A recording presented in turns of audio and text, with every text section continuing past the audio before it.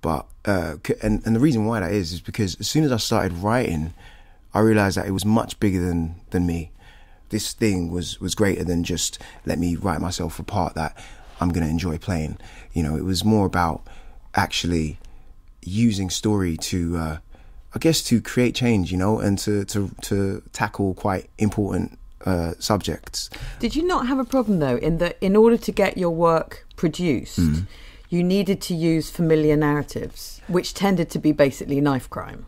I mean, yeah, that's discussed in Misty. You know, it's this idea that some writers have to cater for certain audiences, you know.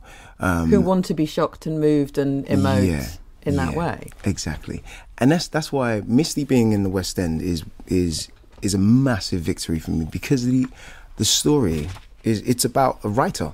I mean, it's a writer from the inner city who wants to write what he wants to write, and it's actually not about any of that silly stuff, you know, the knife crime or the drug dealing or any of that stuff.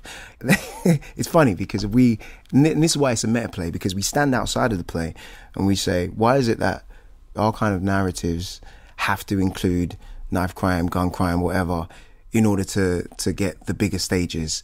And in the play itself, we don't do that. We don't go down those roads. So anyway, if that makes sense, it's there's a brilliant, in that section you're talking about, there's a brilliant line that the incredible woman says about wanting to be in a montage. What's that line? Yeah, Shiloh Coke, who's she's our MD and she's also our live drummer, but she also plays one of the characters. She plays Donna. Your friend. And she says, who is a friend of Arinze's, and she leaves me a voicemail and she says, she's criticising my play, and she says that she never gets, basically black people never get a cycling through the city montage in a film. And she's like, I want a cycling through the city montage in a film of a girl who looks like me, because I love a cycle. I really love cycling. And her delivery of it is incredible. It brings down the house every night. Have you